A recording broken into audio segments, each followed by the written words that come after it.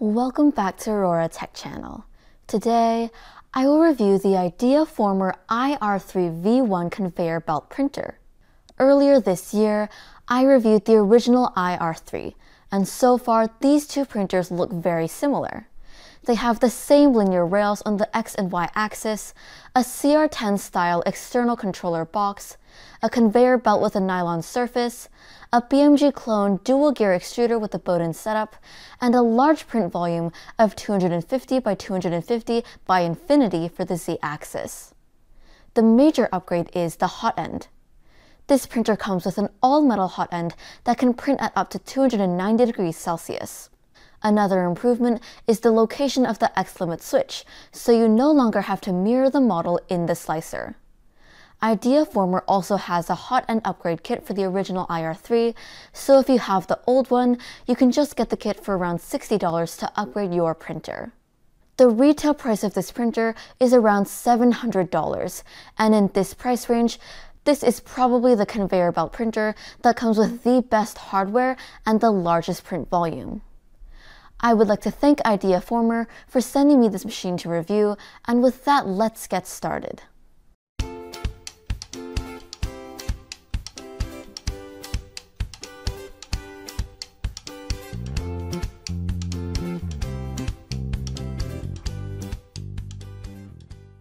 We have the base, the gantry, the print head, the extruder, the power supply, motherboard, and LCD screen inside a controller box, the filament holder, two supporting plates, a measuring tool, and some other tools. First, secure the gantry to the base and then reinforce it using the two supporting plates. Make sure to measure them to ensure that they form a perfect 45-degree angle, and adjust the screws as necessary. Next, install the print head, the extruder with the filament sensor, and the filament holder at the side. Insert the bowden tube and screw in the spring tensioner at the extruder. Secure the bowden tube to this ribbon cable with zip ties. Connect all of the cables starting with the extruder and then the X-axis and the Y-axis. Connect the red, blue, and black wires to their corresponding places in the controller box and the printer. Make sure to also check the voltage and change it according to where you are. Finally, let's turn on the printer. To start, before leveling, I will tighten the 4 bed leveling nuts to about the tightest they can be and then loosen them just one turn. Then, we will set the height of the Y-axis limit switch. Move the print head down so that the nozzle slightly scratches the paper, and adjust the Y-axis optical limit switch by turning the screw so the light turns on just when the nozzle grazes the paper. Using the screen, go to Motion, home the printer, and then level the bed using the leveling nuts. Now, let's start our first test print, an XYZ Calibration cube. This cube looks a bit different from what you normally print with a 90-degree printer, as the layer lines on the Y surface are at a 45-degree angle, but it still looks alright and the dimensions are accurate. This printer comes with the IdeaMaker slicer and the printer profile on the SD card. Let's slice a 3D Benchy with this slicer. Unlike a regular 90-degree printer, it would be better to print the Benchy by rotating it 90 degrees like this. However, since the printing angle is 45 degrees, anything outside of this line, such as this part, will be considered as overhanging. But let's just print it and see what happens.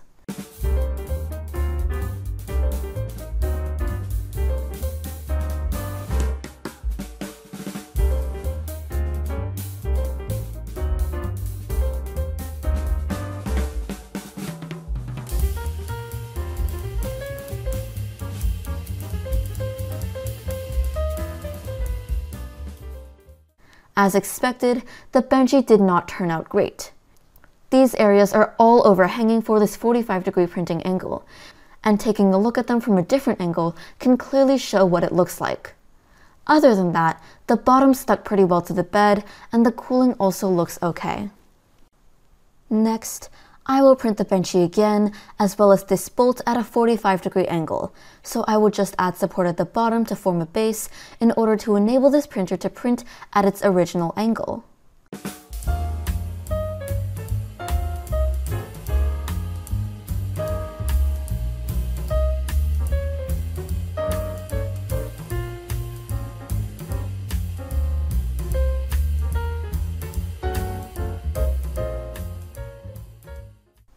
As you can see, the Benchy and the bolt are printed just as nicely with this printer as a normal 90-degree printer. But of course, you still need to remove the support at the bottom, just like how you would remove a raft from a print on a normal 90-degree printer. Then, I will try to print a functional part.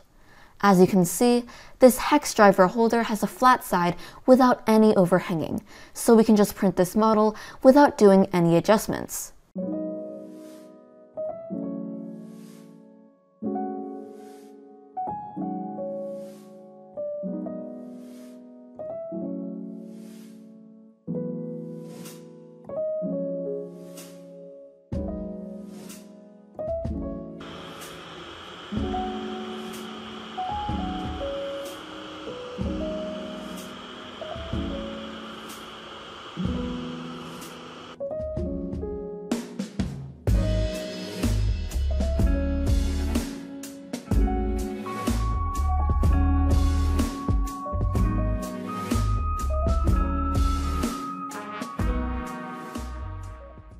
The result is pretty nice, and the part is fully functional.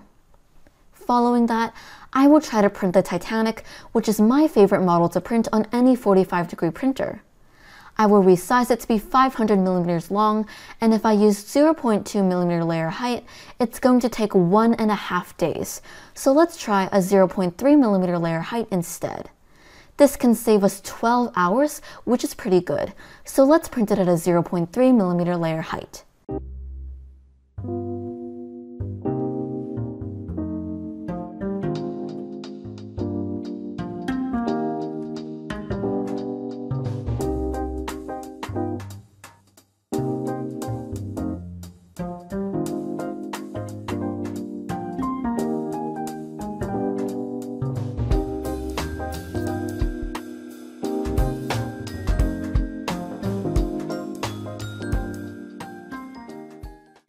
This print turned out awesome.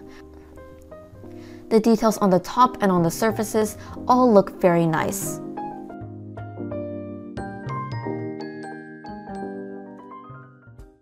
Next, I will print some long signs. I will start by using $13 Eryone PLA to print this 413mm long sign.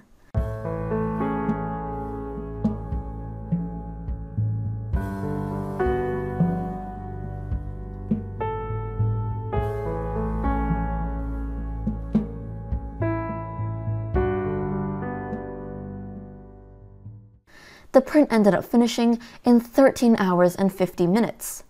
The result seems okay, and though a 0.3mm layer height is a bit rough, for a sign of this size, we wouldn't normally zoom in this close to inspect the tiny details. As this new IR3 comes with an all-metal hot end that can print up to 290 degrees Celsius, I will try some other materials. I will print another sign with Eryone $12 white PETG. Since this sign was generated using OpenSCAD, the curves don't look very smooth, but overall the sign still looks alright.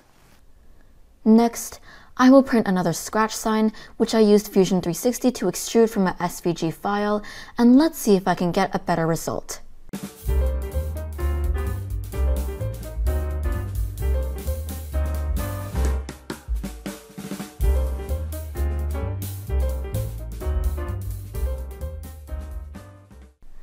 The print looks better this time, but I think printing with PLA still looks a little nicer. Then I will try some ABS.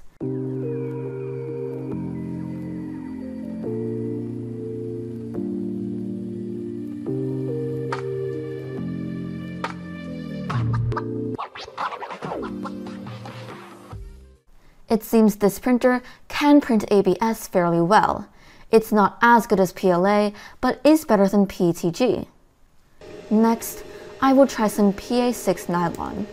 The filament is a bit moist, as you can tell from the sizzling sound, and generally, PA6 is more sensitive to moisture than PA12.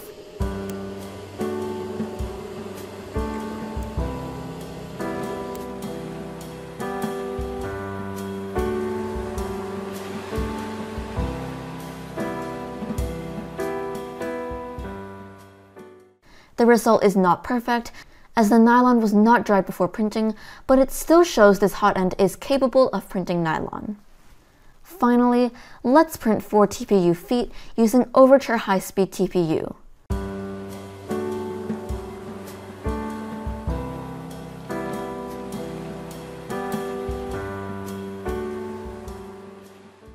On the whole, these feet look okay. The first one, which was printed with the purge line, looks the best. For the rest that weren't printed with the purge line, the leading edges don't look as good as the first one, but all of them are still functional.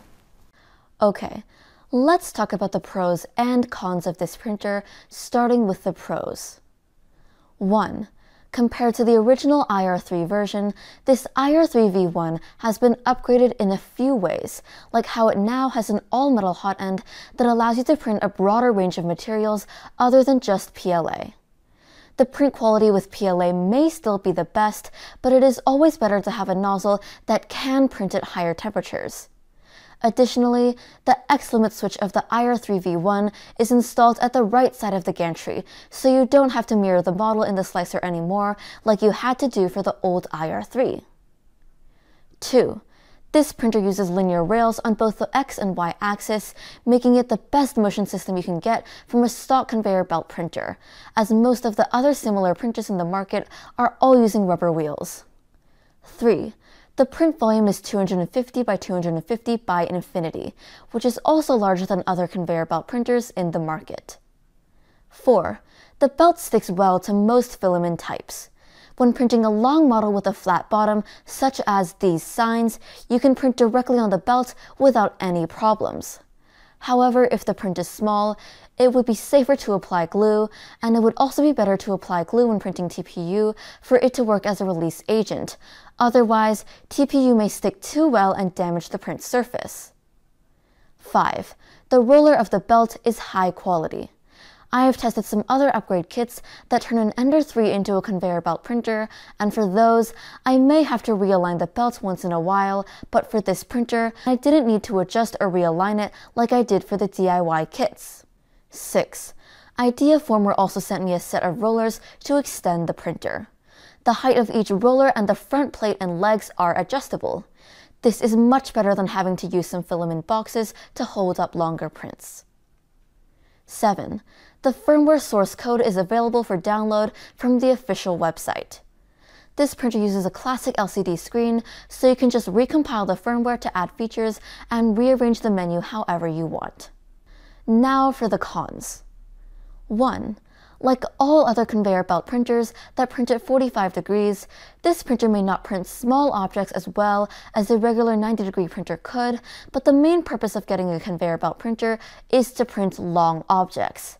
If you just wanted to print small objects, it would be better to get a regular 90-degree 3D printer instead. 2. This printer prints slower than a 90-degree 3D printer.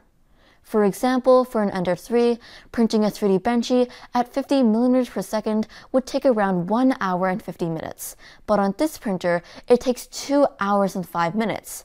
And for a calibration cube, an Ender 3 will take around 30 minutes, but this printer will take 40 minutes. So, you can expect for this printer to print about 30% slower. 3. All of the knob's directions on the screen are reversed. Unlike the knob you use on an Ender 3, where when you turn it clockwise it moves down, this screen does the opposite.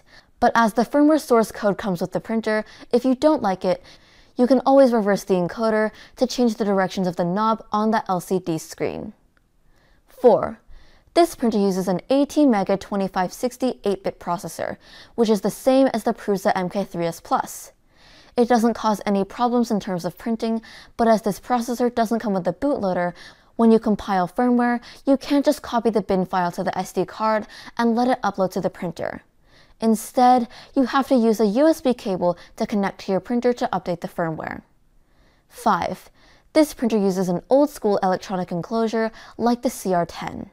This works, but just doesn't look as good as other printers that put the motherboard and the power supply inside the machine. Also, there are 2 fans on the enclosure to circulate air. The manufacturer recommended removing the dust filter on the intake fan to maximize airflow, but I didn't have any issues throughout all of my test prints. The stepper motors didn't skip or encounter any other issues, as the temperature in my garage is 15 degrees Celsius or below during the winter. However, I may do this if I find it has any overheating problems in the summer. In conclusion, this IdeaFormer IR3 V1 may not have the best appearance, but probably has the best hardware and the largest print volume for a conveyor belt printer that you can get within $1,000. The old IR3 was pretty good, but this new V1 has been upgraded to have an all-metal hotend, which allows you to print materials that require higher temperatures, reaching up to 290 degrees Celsius, and this printer also fixed the under-extrusion issue that occasionally occurred in my old IR3. Other small changes like the location of the X limit switch also made the printing workflow more reasonable. If you're going to buy your first 3D printer, a conveyor belt printer may not be the best option, as learning to slice your model correctly and print it well is more challenging. But if you need to print something long and want a conveyor belt printer to do so, this IR3 V1 works better than other belt printers in the same price range and also works better than DIY conversion kits. The retail price of this printer is $699, and if they offer an extra discount on Black Friday, this could be an awesome deal. If you are interested in this printer, I put the link under the description. That's it for this video. If you like this video, please hit the like and subscribe button, and be sure to click the notification bell to receive new video updates. I will see you next week. Make sure to press the notification bell to receive new video updates, and I will see you next week. That's it for this video. If you like this video, please hit the like and subscribe.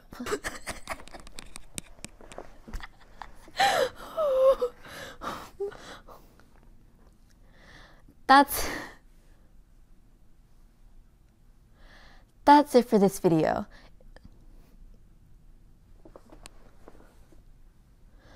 That's it for this video. If you like this video, please hit the like and subscribe button.